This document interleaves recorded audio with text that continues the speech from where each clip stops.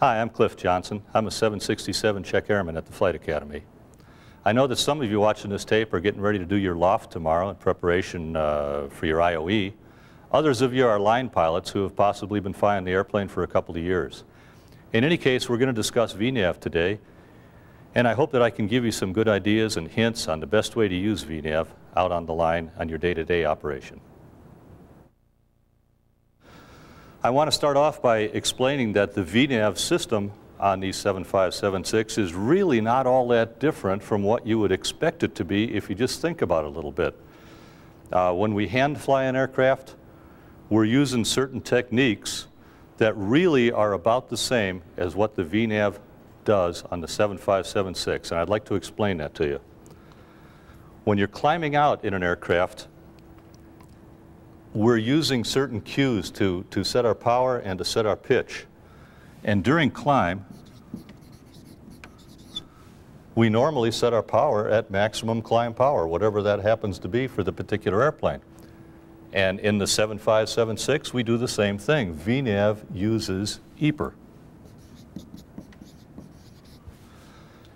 And in order to establish the proper pitch, we normally just look at our airspeed indicator.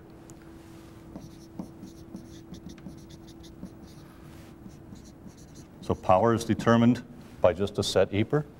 Pitch is determined by what the airspeed is doing. And indeed, on the 7576, if you look at your ADI, you know we've got our auto throttle enunciation down here, and we've got our pitch enunciation down here. The auto throttle is going to show EPR, or in the case of a 76, it'll show N1. And VNAV, if it's selected, will show VNAV speed during the climb. So that makes sense. That's the same way we do it when we're flying the airplane ourselves. As we reach our cruising altitude, we change our cues. What do we use to set power? We use our speed. We look to see how fast the aircraft is going. If it's going too fast, we pull the power back. If it's not going fast enough, we add power. So speed is the answer there. What do we use to set our pitch? Altitude. Altitude hold if you've got a normal old-fashioned autopilot. In the case of a VNAV-equipped aircraft, we use something a little bit different from altitude, and that is VNAV path. Auto throttles are controlling speed. So these are the configurations, these are the enunciations you're going to see on the ADI of a 7576 as you level off in cruise. Now in descent, it gets a little bit more involved, but it's really still the same basic ideas that we've been using all along as far as where to set the power, where to set the pitch. Let me erase this so that I can draw a profile up on the board. If we're at flight level 310, and we know that we have to cross a particular point, in this case, Gilrow intersection,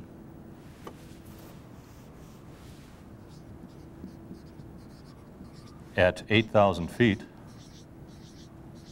and we also know that there's a prior point, Salinas VOR, at 16,000 feet, we're going to set the airplane up so as to start down at the appropriate time in order to use idle power, the Mach speed that the descent calls for, till we cross over to the airspeed that it calls for in order to cross this point at 16,000. Then we're going to continue that descent until we actually slow down at 10,000 feet and then continue on down to 8,000 feet. The FMC does the same thing. The FMC actually looks at the point that you need to cross at various altitudes, looks at the distance that it has to go, it knows what kind of speed it's going to maintain during the descent, and it knows that it has to slow down here at 10,000 feet, and it knows that it has to reach 8,000 feet at a certain speed.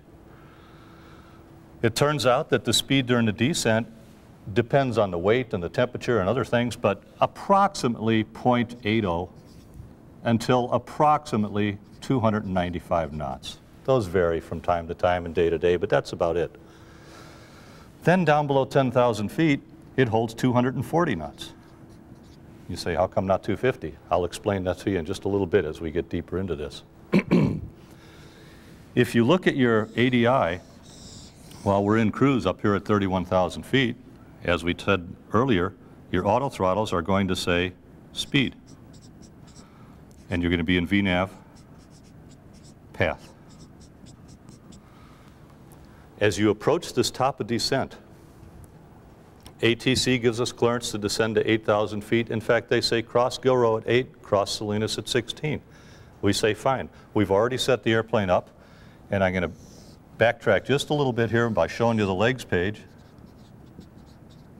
And I'm going to show you what we have in the legs page. It's going to show Salinas at 16,000 feet. We've put that in there. And it's going to show Gilrow at 8,000 feet. We've inserted those numbers too. There are speeds associated with this, but we're not worried about it because they're just default speeds. They happen to correspond to these speeds and the 240 knots below 10. ATC clears us to cross these particular places. As soon as they do, we reach up to our mode control panel. Oh, let's put that right here. And we crank in the altitude that we're cleared to. It's a pilot's discretion type descent, so we'll crank 8,000 feet in there. Why not 16,000 feet? Because we don't want to level at 16,000 feet, we want to level at 8,000 feet. The FMC will take care of our 16,000 feet as long as we pay attention to it. As the airplane progresses to the point that it determines is the proper place to start down, it will go into the descent page. Actually, the descent page, the cruise page will disappear, the descent page will become active, the aircraft starts down. If you were doing this yourself, where would you put the throttles? Idle. And what would you use to determine the pitch of the aircraft? Basically, you'd be looking at your DME and you'd be seeing how far you are from each one of these points, 16 or 8, depending on which one is more appropriate. And you'd say, well, I'm X number of miles right now, and I'm right on the altitude that I want to be.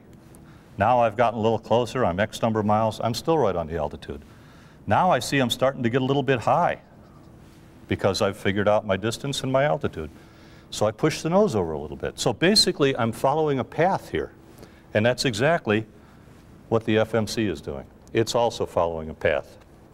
This is all well and good as long as the winds and the temperature and the weight of the aircraft are exactly what you told the machine that they were going to be. But let's suppose for a second here that the winds start blowing a little bit stronger than you anticipated, and you weren't able to program the FMC for these stronger winds. The airplane is going to tend to get high on the path, just as we showed here, and as a result, the nose is going to lower. The pitch of the aircraft is going to drop. When the pitch of the aircraft drops, what's going to happen to the airspeed?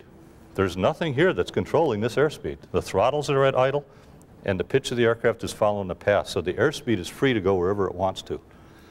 The only reason it tends to stay where it is because this is a pre-programmed path, and the FMC knows what that path is.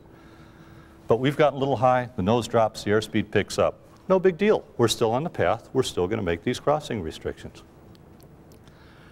If it should get 15 knots high, airspeed gets plus 15 knots. We will get an annunciation on the FMC. Down in the bottom, there'll be an FMC message, and it will say, drag required.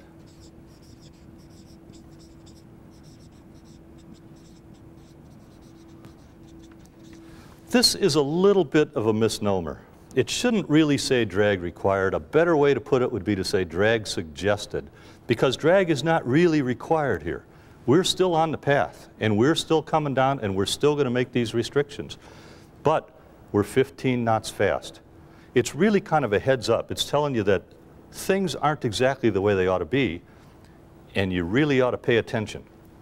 If you want to, you can go ahead and pull speed brakes and slow the airplane back down to the target speed of 295 here, or you can just live with it for a while, see what happens. Chances are that speed's going to go away anyway. Often as not, You get a little fast here, you end up getting a little slow here. On the other hand, as you get down closer to 10,000 feet, if you get up plus 15 knots and you get this drag required, you might want to think then about pulling speed brakes, because if you're going too fast when it starts to slow down, you're going to be too fast here when it gets to 10,000 feet, and the FMC will not allow the aircraft to go below 10 until it gets to 250 or less. In any case, if you choose to ignore this plus 15 knots and it gets up to plus 20, 25, eventually it's going to get to the barber pole. And it's not going to go above the barber pole. VNAV will not allow you to exceed the parameters there. So what's going to happen then, if you get all the way up to the barber pole, it's going to say, hey guy, I warned you. I told you to put out drag. You didn't pay any attention to me. I'm out of here. And it's going to depart the path. And it's going to go to VNAV speed. Now we got a little bit of a problem. We were all right as long as it was in path, but now it's in VNAV speed. Now you're basically in flight level change mode. That's basically what you're doing. This airplane is just coming down and following the speed that you've got dialed in on your airspeed indicator. Actually, the FMC has it dialed in on the airspeed indicator. So we have to do something about this to get it back down on the path, or we're not going to make our restrictions. What should we do? Got a couple choices.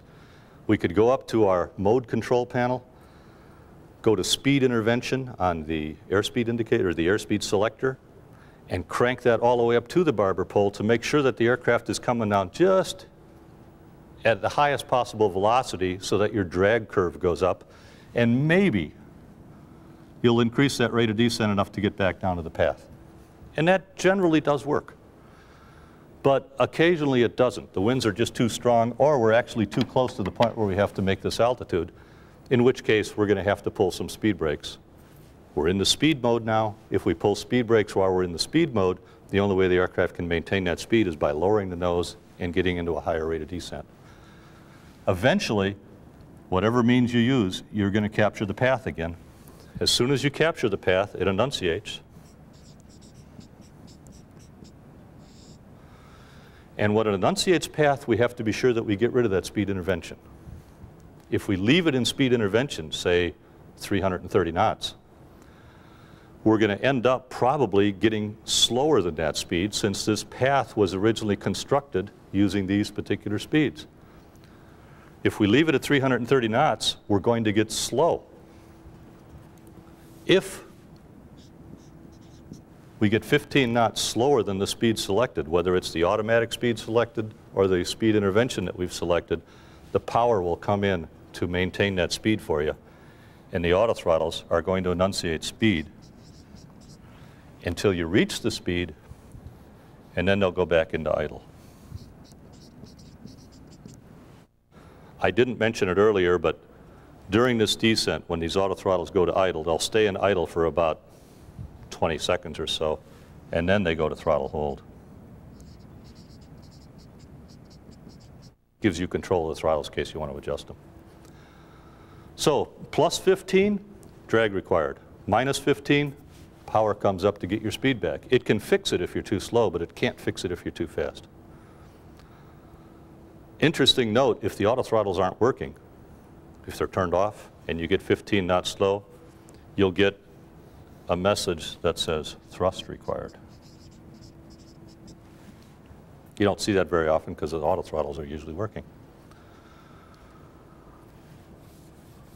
Okay, that fixes us up in case we get high or in case we get slow or fast or whatever. Now you might ask, what happens if the aircraft gets low on the path? What is it going to do? Well, the only way that it can get low on the path is if A, you had no auto throttles, and B, you let the aircraft slow down all the way down to alpha speed. It will maintain the path until it gets to alpha speed, and then it'll finally give up the path in order to maintain a safe speed for you, the same as it gave up the path here to keep from going through the barber pole. That's almost never going to happen. I just can't see it happening at all.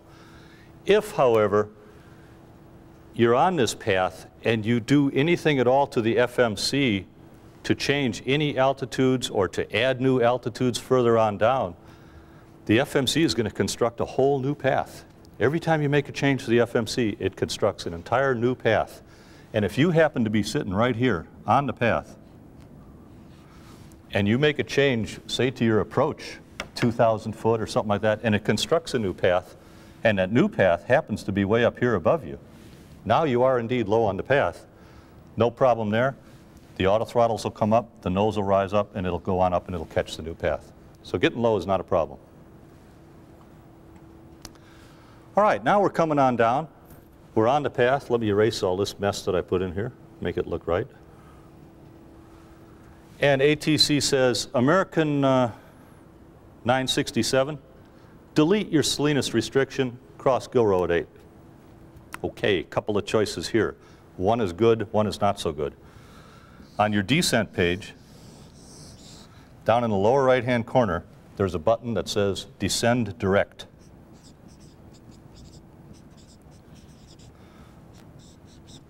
If you press that button and execute, it will eliminate all of your intermediate altitudes to the end of the descent.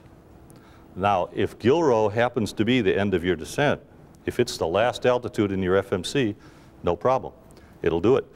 But if you happen to have put your approach in up here, and you've got some altitudes over the marker at 3,000 feet, whatever it happens to be, you're going to eliminate Gilrow too by doing that.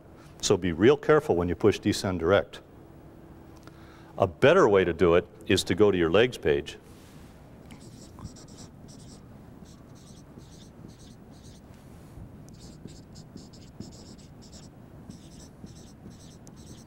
And just delete this number. Press delete and put it on top of this. That number goes away. It'll compute a new path, which is going to be pretty close to the path you're already on.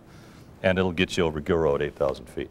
That's a much better way to do it. You don't have to worry about that Descend Direct thing. All right, now, when it gets to about, 10,500 to 11,000 feet, it's going to raise the nose of the aircraft and it's going to establish a 500 foot per minute descent so as to slow down to 240 knots. And earlier I said this 240 knots was going to be a question. You're going to ask me why 240, why not 250? The reason is because as we had plus or minus 15 knots here, above 10,000 feet, we've got a plus or minus 10 knot cushion below 10,000 feet. In other words, if it gets as slow as 230 knots, the power will come in. If it gets as fast as 250 knots, you'll get an annunciation that says drag required. In this case, it really means it because we've got a 250 knot speed limit below 10,000 feet. That's why we use 240 below 10,000. All right, let's talk about some of the annunciations that we're going to have during our descent. What are we going to see on the descent page? What are we going to see on the HSI? As you know, over on the right-hand side of the HSI, during the descent, we have an annunciation that looks like a glide slope. It's actually a glide path indicator. Some people call it the poor man's glide slope. Actually, it's a rich man's glide slope. If we look at our descent page,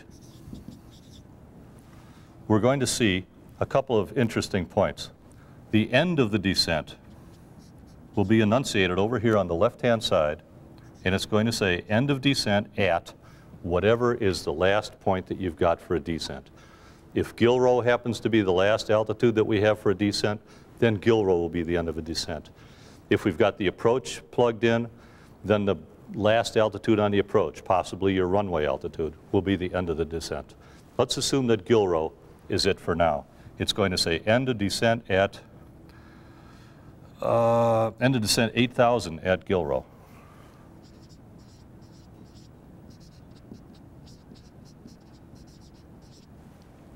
It's also going to show the next active descent altitude.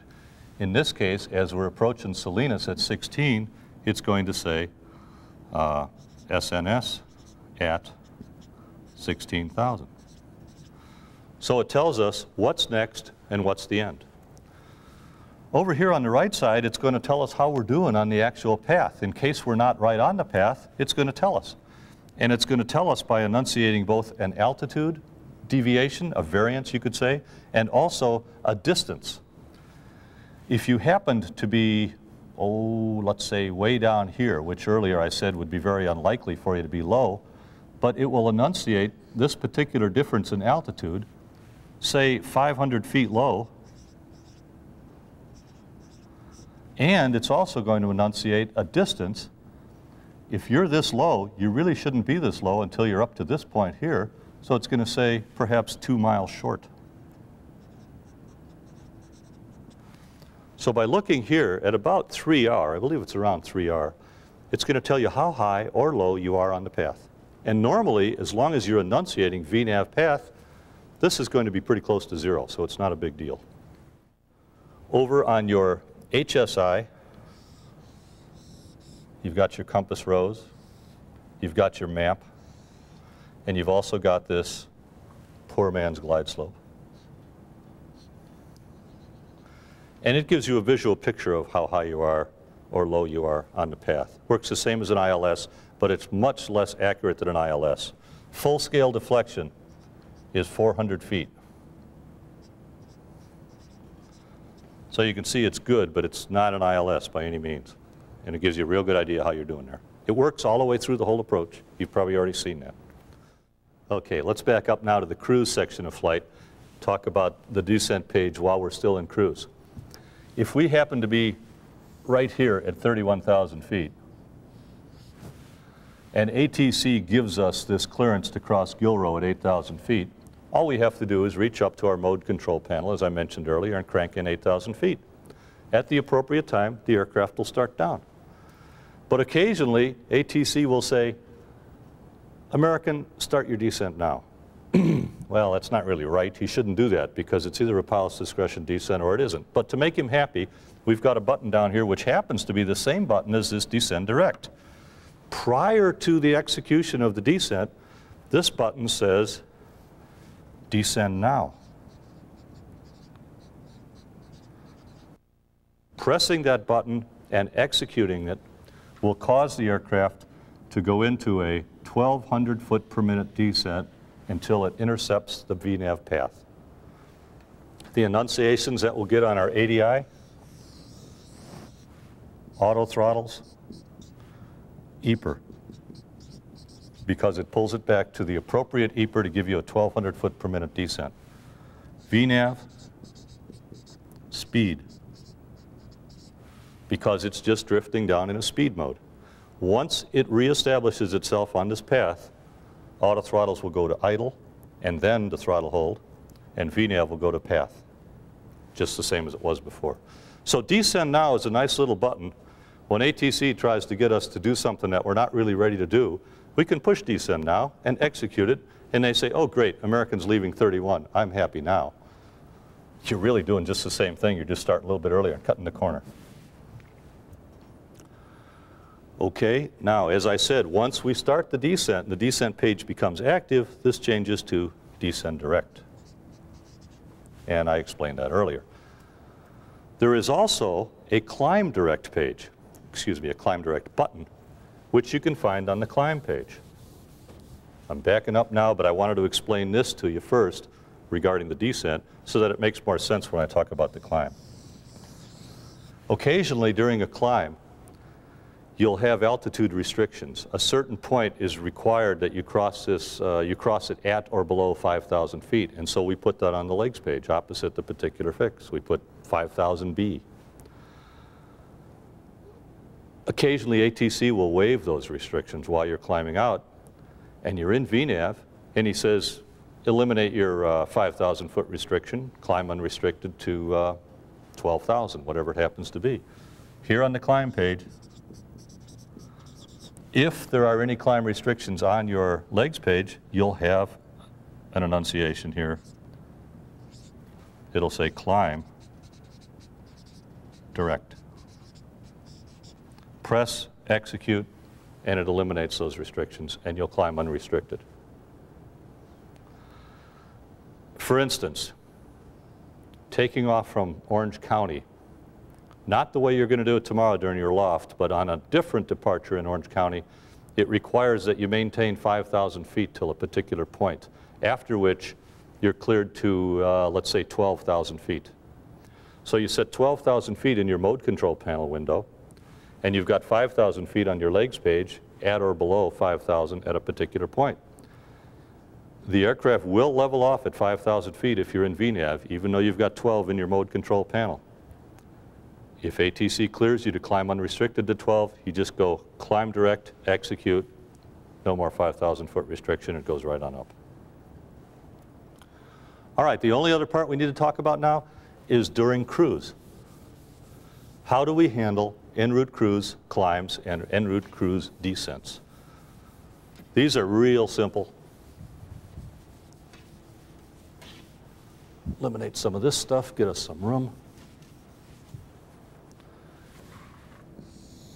We're flying along at flight level 310, and we want to go up to flight level 350.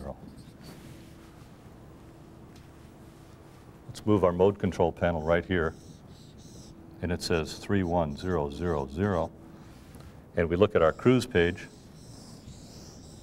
and it says flight level 310. We call up ATC, we say, hey, this is American 947, we'd like to go up to 350. He says, Roger, American, you're cleared to 350. Read it back. We reach up to our mode control panel and we crank in 35,000 feet.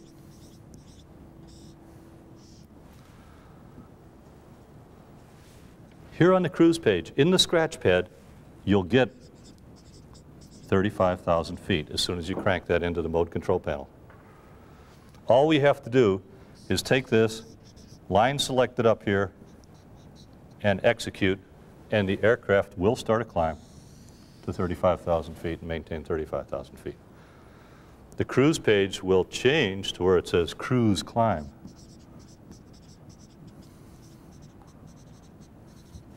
Actually, it'll say active cruise climb. Till you get to 35, and then it'll just go back to cruise. That's real nice. How about descents?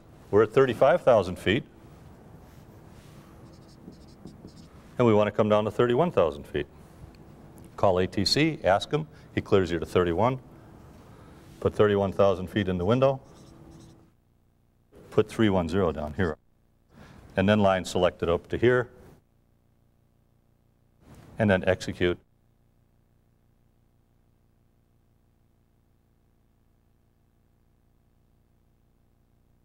And now the aircraft's going to start down, but how does it start down? Good question. It pulls the power back just the same as it did on the Descend Now button. Remember when we talked about that? It pulls the power back just enough to give you a 1,200 foot per minute descent. VNAV goes into VNAV speed, and the aircraft comes down at approximately 1,200 feet a minute, and then it levels off, and everything's fine again. While it's descending down at that 1,200 feet a minute, your ADI looks like this. Auto throttles, EPR, VNAV, speed, and then after about 20 seconds or so, it goes to auto throttle, throttle hold. Brings up a good point. You're coming down here at 1,200 feet a minute, and ATC says, hey, American, can you expedite your descent? If you don't think about it, you might think, gee, I guess I better go to flight level change. But if you do think about it a little bit, your throttles are in throttle hold. You just have to reach up and grab them and pull them to idle, and that's it. You're expediting your descent. It's coming right on down. It'll stay in VNAV then, and it'll level off at 31.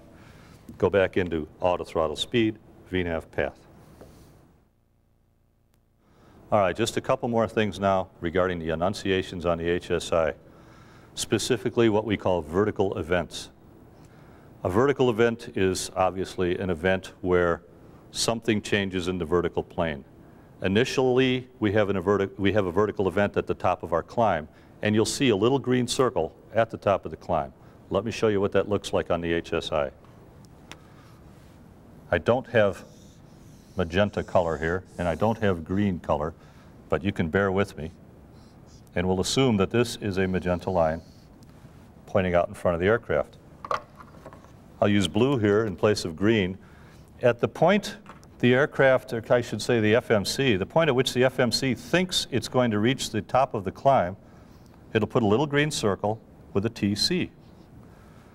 Now this green circle doesn't always line up with the green arc that we have based on our mode control panel setting. And the reason for that is that the top of the climb is based on VNAV information. This aircraft is going to be climbing at a certain rate of climb now, And as we get higher, that rate of climb is going to decrease.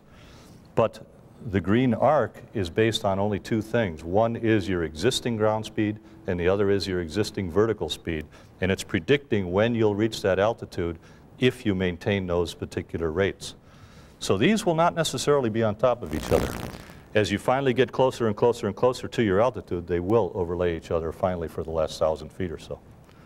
Vertical event, T/C. We also have vertical events during the descent. As we're in cruise and we approach the top of our descent, we'll get a vertical event called T/D, top of descent. That's the point at which the aircraft is planning to go down in order to make whatever restrictions you've given it. By the way, if you're in VNAV and you allow the airplane to fly beyond the top of descent without changing the mode control panel, as you approach the top of descent, you'll get an FMC message that says reset MCP altitude, mode control panel altitude. It's reminding you because it cannot leave the altitude without permission from you. If you choose not to put that new altitude in there and you fly beyond your top of descent, the aircraft will come out of VNAV and it will go into altitude hold. VNAV is gone now because you're beyond it. You can recapture if you go into a very high rate of descent to recapture the path, but otherwise you're out of VNAV. All right, so we've got a green circle here at the top of descent. We've got a pair of green circles that are unlabeled, and one is the vertical event at which the aircraft raises its nose to a 500 foot per minute descent in order to slow down to 240 knots as it approaches 10,000 feet. The second one is where it assumes it's going to already be at 240 knots so that it continue its descent right on down.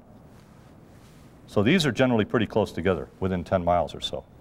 Finally, the last one is up the ways a little bit. If you could see beyond these points on your HSI, the last one you'd have is your end of the descent. And that's the same one we discussed earlier on the descent page. Remember when we talked about end of descent, Gilrow, whatever it happens to be, the last altitude that you have. So these vertical events, 5 of them, top of climb, top of descent, the 2 unlabeled as you slow down, and the end of the descent, are in green, and you can see them. And it'll give you an idea of just what the airplane is planning on doing during the descent. All right, what about ATC intervening with our best laid plans? We've got this thing going down the hill. We're on the VNAV path. We're doing 294 knots. Everything is working like a champ. Suddenly, ATC says, American, I'd like you to slow to 250 knots. Well, a lot of people at this time just throw in the towel and they go to flight level change and crank in 250 knots, and that will work. Remember this, anytime you're in VNAV and you start to get overwhelmed by all this, don't fight it. Go ahead, throw in the towel, go to flight level change, go to vertical speed if you have to, and make it work. Make this thing work for you, don't work for it. But let me show you the trick on this thing when we're in our vertical nav path and ATC tells you to slow down. Let's suppose we're crossing Gilrow at 8,000 feet. And I'm not going to put the little vertical events in here for slowing down at 10 because that's not really relevant right here. We're coming down here at 294 knots, and the airplane is sitting right on the path, and it's just doing fine, and we're happy as can be. Slow to 250. If I just go to speed intervention up on my mode control panel, which is normally blank during a VNAV descent, and I open up that window and I crank it down to 250 knots, I move my bug down here to 250 knots. But is that going to do me any good? That's not going to do me any good at all, because this aircraft is descending in VNAV path. And the throttles are at idle. And if you're descending on a path in idle power, there's no way you can make that airplane slow down by just moving this bug down to 250 knots. It will not slow down. So you've got 2 choices. Choice number 1, put 250 knots in here, move your bug to 250, and then pull speed brakes. Speed brakes are obviously going to make the airplane slow down because we're on the path. That's probably a pretty good short-term solution. However, if ATC says maintain 250 knots and he implies that it's for the duration of your descent all the way down, then you might want to go to your descent page, and where you originally had 294 knots during your descent, let's put 250 in the scratch pad. Line selected back up here. We've got 250 up here now. Execute. And the first thing that's going to happen, remember I told you when you make any changes, the path is going to go away. So we lose the path, we go to VNAV speed, and it redraws a new path. And if that path happens to be up above us, the airplane will climb up and get it. If it happens to be down below us, we're going to have to do something to make sure the airplane gets down and captures it. So those are your two choices: speed intervention plus speed brakes, or redo the descent page. What we've talked about today is going to get you through about 80 to 90% of what you really need to know on VNAV. There is a bit more. There's some fine-tuning that you can do. There's some little nuances that you're going to pick up from your fellow pilots. But these are just going to come with practice. Now, I hope that you've gotten enough out of this so that you can really enjoy your loft tomorrow. I know you're going to enjoy the 757, 767 out on the line, and we'll see you there.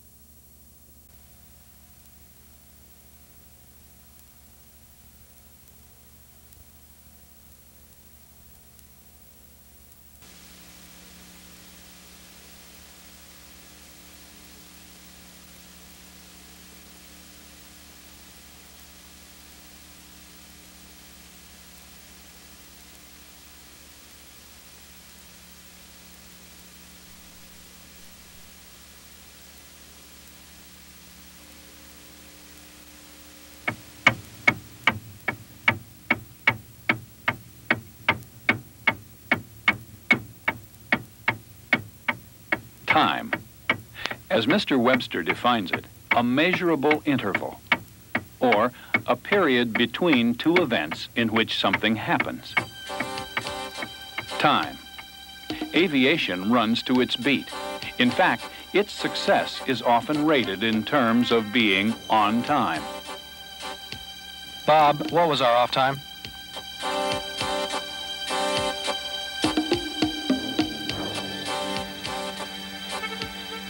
Sometimes, however, being on time is not either possible or prudent.